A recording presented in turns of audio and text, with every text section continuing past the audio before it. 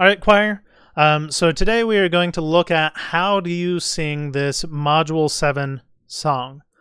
And we're going to be using solfege to understand it.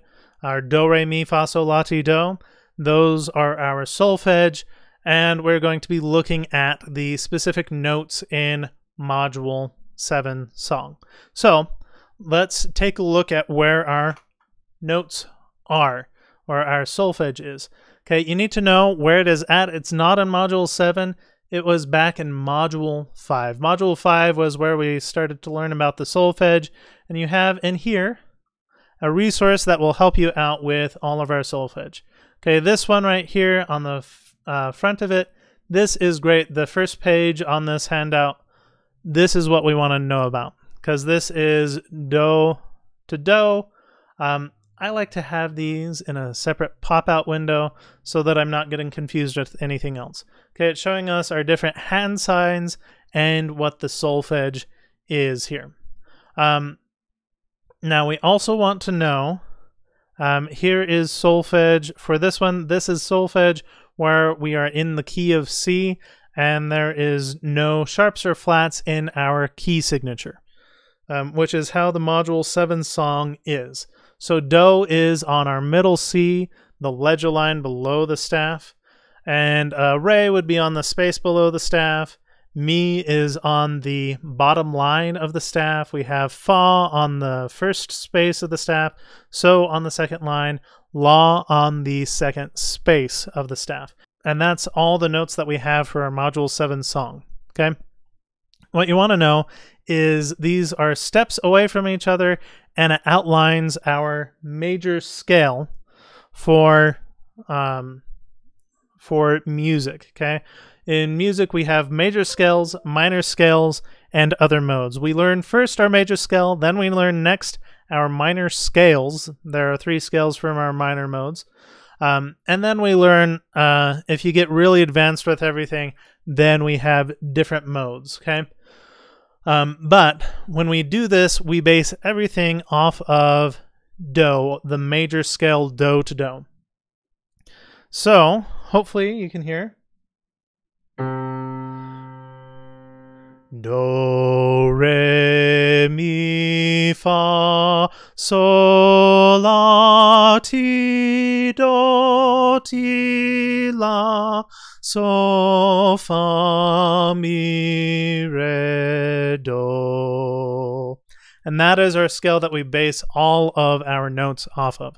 So let's take a look at our song. Okay.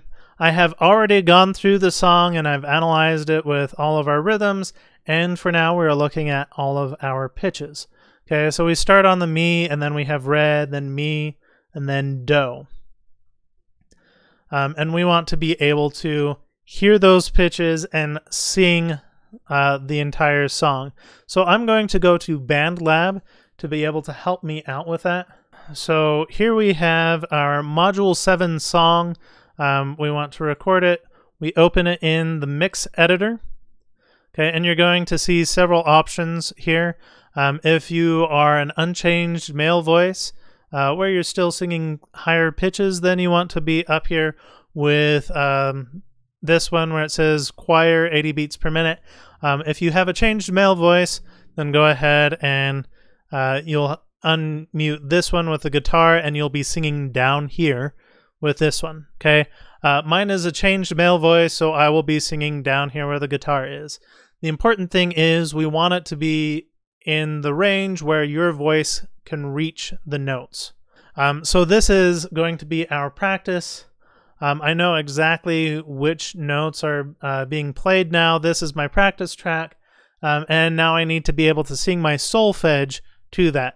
Now every time you sing solfege, every single time you sing solfege, you want to be using your hand signs. Okay, so here we go with the hand signs. Do, re, mi. That's the first 4 measures that you sing. So that's measures 5, 6, 7, and 8. Measures 1 through 4 are right here. So here we go with the first measure. 1, 2, 3, 4, second measure, 2, 3, 4, third measure, 2, 3, 4. I get ready to sing here, and I breathe on beat 4. Mi, re, mi, do. Mi, re, mi, do. And when I'm practicing, don't go any further than that. Okay, I've practiced measures 1 through 4. I want to do that again. Make sure I have it really, really well learned. Okay, you do it again. I'm not going to show you this here. That was all right for demonstration purposes, but for you, go ahead and do it again. Do it about 5 times, 4 times to really get it into your body. Make sure that it's 4 times that are correct. Okay, then let's take a look at measures 9 through the end. So this is 9, 10, 11, 12, 13, and 14 you sing, and then measure 15 is a rest. When I am singing this, I need to start it at measure 8 right here on the practice track.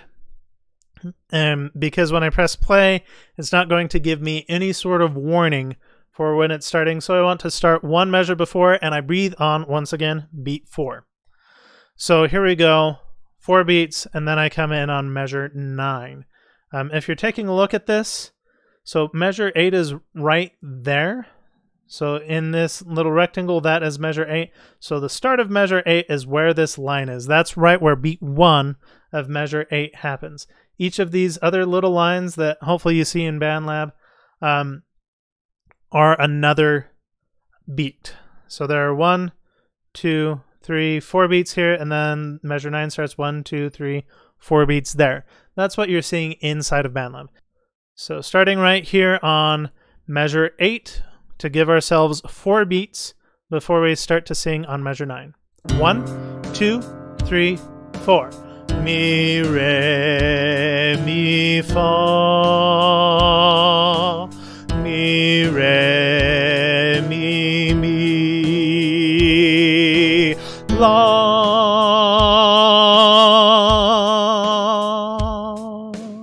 Off. 2, 3, 4. Before we close up this lecture, let's take a look at our rhythms here. Okay, I want to make sure everyone understands all of these rhythms. So right here we have 4 measures of rest. 1, 2, 3, 4, 2, 2, 3, 4, 3, 2, 3, 4, 4, 2, 3, 4. And then you start to sing. We have 1 beat here, 2 beats here, 1 beat here, then 4 beats here. And the way I count it is 1, 2, 4, 1. Okay, and notice my voice is keeping a consistent beat. Needs to stay the same, and you need to be with the beat as well.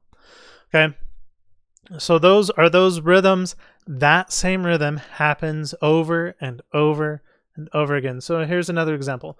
1, 2, 4, 1. Another example. 1, 2, 4, 1.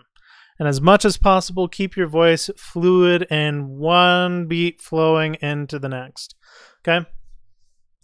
And then let's take a look here at the very last note that you would be singing. This one is 4 beats plus 4 beats. This is how you count it out. 1.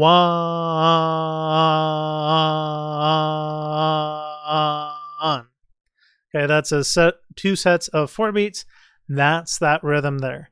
Okay, and you notice when I was singing, I was making sure that I was keeping it all within those rhythms. The beat is what keeps you together with the music. Okay, so you practice with this guitar in rhythm first. And then you might actually practice on your own for a little bit with nothing helping you out. And then we will show recording in another lecture. All right, this has been Mr. McNeil with the choir's version of the Module 7 song, Lecture 1. Remember, be better than you were yesterday.